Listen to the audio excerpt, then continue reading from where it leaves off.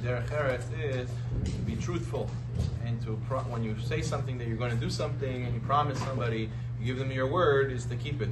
As the Gemara says that we learn from the pasuk that says hin tzedek, it should be your hin, your yes should be tzedek, should be justice. Your yes should be a yes, and your no should be a no. It's better to say no, I cannot do it, than to say yes and then not do it, and then fall apart and not show up and not deliver what you promised. So therefore, it's a mitzvah it's mitzvah in the Torah to go and keep your word and to keep your promises. And Chas v'Shalom, the world doesn't exist. The world cannot function if everybody says yes, yes, and then they don't do what they say. So then that's when businesses fall through and trust is lost and there's no ahadut. So therefore a person has to know that trust is a very big thing, and we have to build trust by keeping our word, and going against our word is very asur. Besides for the fact that a person, he can transgress his neder, he says, yes, I will be there 10 o'clock. If he's not there 10 o'clock, so he went against his neder. Even if he says bli neder, the person you told it to, you told him, oh, I'm going to be there bli neder. So he's assuming that you told him yes, you'll make the most effort you can to be there, and then end up being that you don't, and you're not serious. So therefore, this is also what the Gemara says: your yes should be yes, and your no should be a no. And a person shouldn't do it. It's a gneva dat. A person who says who makes a promise and he never has intentions to fulfill them, he just makes the other person feel good, and he's stealing his understanding. He's tricking him. He's confusing him. So therefore, a person definitely should never make such a promise where he never intends to fulfill it anyways. Like Gemara Sechet says that it's dangerous to promise things to your children and not to fulfill them, because they will learn to lie. They will learn to say, look, Abba doesn't keep his word, so I also don't have to keep my word. I also can promise things to people and I don't have to keep it. So therefore we see that the whole society will change. People say, Rabbi, today you can't do business honest. You have to be like this. This is the only way. Everybody else is like this, so I also have to be like this. Sneaky. Because you can't be honest. How are you going to make money honest?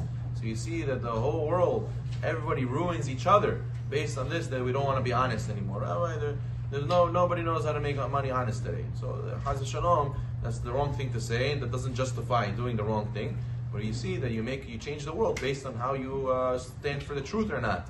The pasuk says that from the ground the truth will grow, which means that you have to bend. Someone who's humble, you will stick to the truth. Someone who has ga'ava, you'll think that no, why should I bend for the truth? I don't have to pick it up. I'll continue and I'll figure it out the way I want. The person has to know it takes humility to stick to the truth, and the person has to deliver when he says he will deliver. Otherwise, it's not.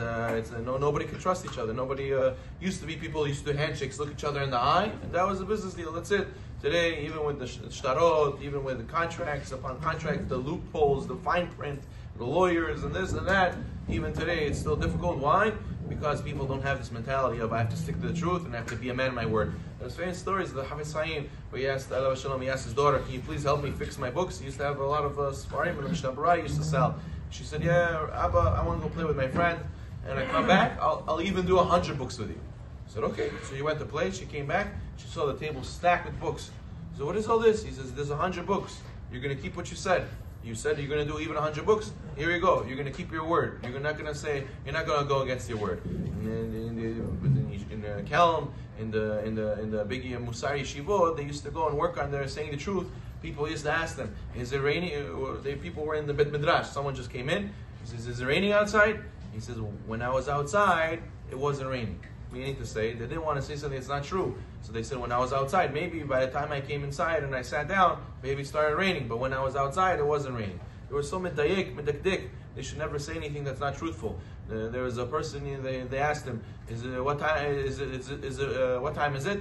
He was sitting there waiting, one second.